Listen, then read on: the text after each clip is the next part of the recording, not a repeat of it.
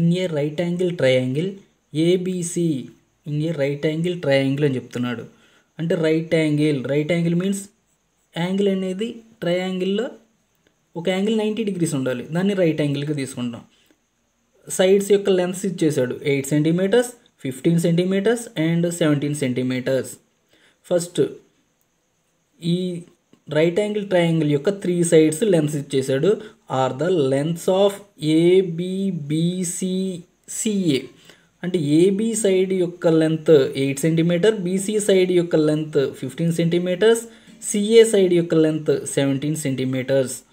Then find out sign A cos A tan ఏ అంటే angle A వాల్యూని angle A దగ్గర sine cos tan ఈ రేషియోస్ని find out చేయండి అని చెప్తున్నాడు. ఫస్ట్ వాడిచ్చిన ట్రయాంగిల్ తీసుకుందాం. ఫస్ట్ ఏబి యొక్క లెంత్ 8 centimeters, ఏబి కదా,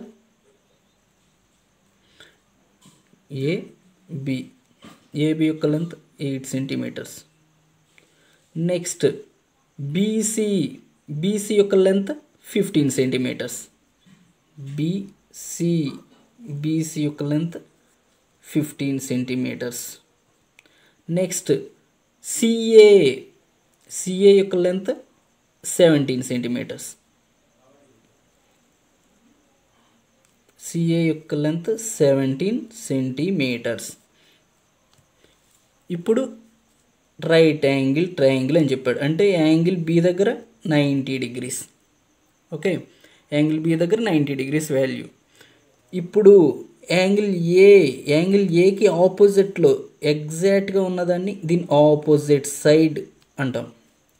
ఈ బేస్ ఏదైతే ఉంటుందో దాన్ని ఎడ్జసెంట్ సైడ్, లాంగెస్ట్ సైడ్ ఏదైతే ఉండిద్దో ట్రయాంగిల్లో ఆ సైడ్ని హైపోటెన్స్ ఇలా తీసుకుంటాం. ఇలా తీసుకున్న తర్వాత వాడు సైన్ని కాస్ టాన్ ఈ రేషియోస్ని ఫైండ్ అవుట్ చేయండి అని చెప్తున్నాడు. ఈ రేషియోస్ని ఫైండ్ అవుట్ చేయాలంటే పైథాగరస్ థియరీ నుండి ఫస్ట్ ఈ ఇచ్చిన కండిషన్స్ని సాటిస్ఫై చేయాలి. ఫస్ట్ పైథాగరస్ థియరీ ఏంటి?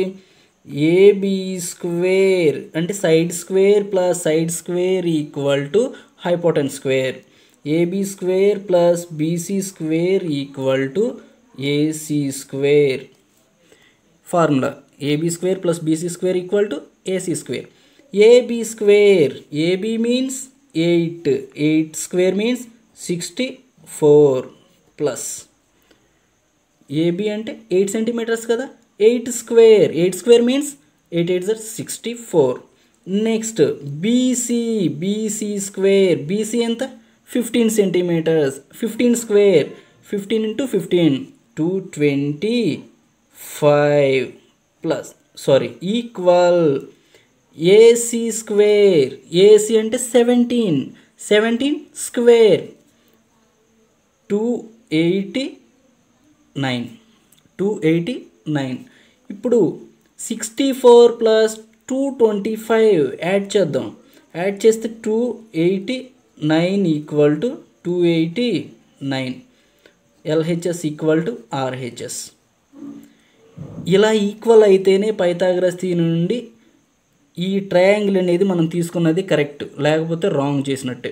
ఓకే, ఇప్పుడు సైన్ రేషియోస్ని ఫైండ్ అవుట్ చేయమన్నాడు కదా, sine cos tan రేషియోస్ని find out చేద్దాం. First sign A equal to sign ఏ అంటే ఫార్ములా ఏంటి?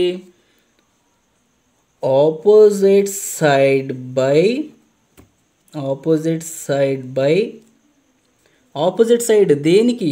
యాంగిల్ ఏకి, angle A opposite side by hypotenuse. ఇప్పుడు ఆపోజిట్ సైడ్ అంటే ఎంత? 15 బై హైపోటెన్స్ అంటే 17, 15 by 17. నెక్స్ట్ సైన్ కంప్లీట్ అయిపోయింది కదా. నెక్స్ట్ ఏంటి? Second ratio cos A equal to, cos అంటే ఎడ్జసెంట్ సైడ్. దేనికి ఎడ్జసెంట్? యాంగిల్ ఏకి.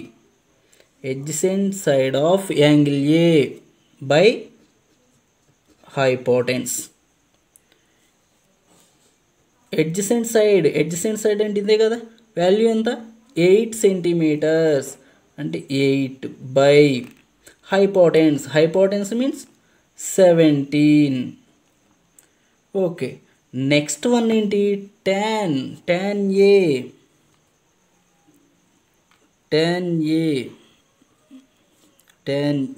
Equal to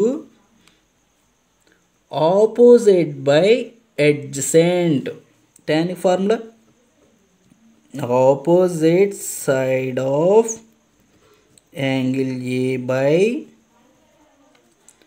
adjacent side of angle A. ఇప్పుడు ఈ వాల్యూస్ని అప్లై చేద్దాం. ఆపోజిట్ ఎంత 15 బై adjacent ఎంత 8. ఓకే, ఆడు సైన్ కాస్ tan ఈ 3 రేషియోస్ని ఫైండ్ అవుట్ చేయమన్నాడు. సైన్ కాస్ tan ఈ 3 రేషియోస్ని ఫైండ్ అవుట్ చేసాం.